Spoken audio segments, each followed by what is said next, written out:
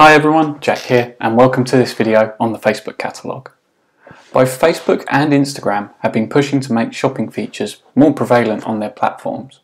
On Facebook, you can add a shop tab to your page for your audience to browse, and Instagram have tagging features that links people straight through to your product pages without having to go through the link in your bio.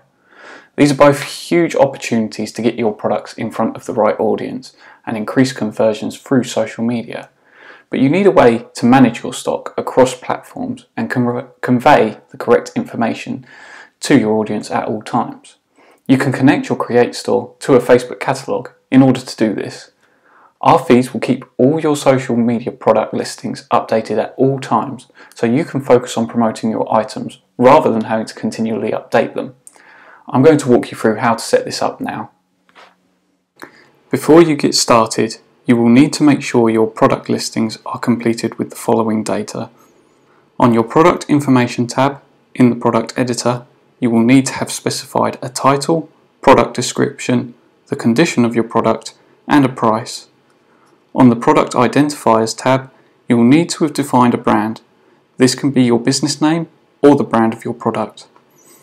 And you will have also needed to specify the Google category that best fits your product.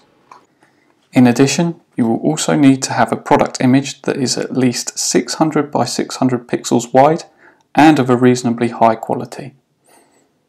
Okay, so to get started you'll need to open your Facebook Business Manager. Head to the hamburger menu in the top left and select Catalogue Manager. You will then need to click Create Catalogue in the top right here. We've now got to go through some initial settings for your catalogue. Select e-commerce and click Next.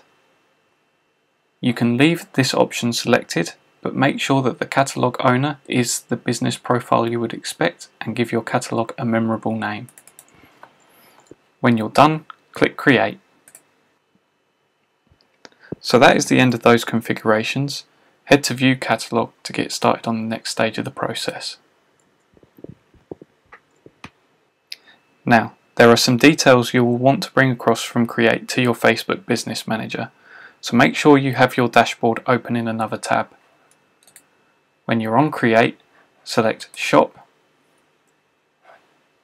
Product Promotion, and Facebook Catalogue.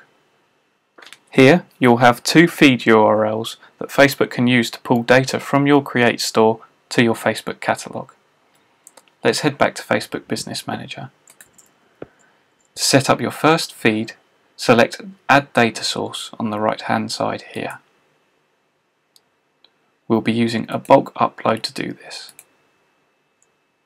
Select Scheduled Feed, and you'll need to take your first feed URL and paste it in here. Now, we strongly recommend applying the following settings here for the best performance. The two feeds from Create complement each other to keep your catalogue updated regularly, and these are the settings they have been configured for. Set your update schedule to daily. Set a time where you're unlikely to be making changes to your website, and switch off Add Automatic Updates, as Create will do this for you. Click Next when you're done. Finally, give your data source a name and select your currency. Click Upload when you're done. Now you'll need to set up your second feed. To do this, click the Settings tab here, scroll down to Update Schedule, leave the frequency and time as they are, but you'll need to paste your second URL here. When you've done so, click Save. You will have now completed the setup for your first Facebook catalogue. You can see all of your uploaded products in this tab here. So, with your Facebook catalogue set up, you can now go right ahead with setting up your Facebook shop and applying for Instagram shopping. There's also scope to create dynamic product advertisements that will show collections of products based on what your website visitors have shown interest in. You will have needed to set up the Facebook pixel in order to do this. We'll cover all these topics in other videos, but for now, to stay up to date with our videos, make sure to hit the subscribe button below, and if you found this video helpful, please help us out by giving this video a like as well.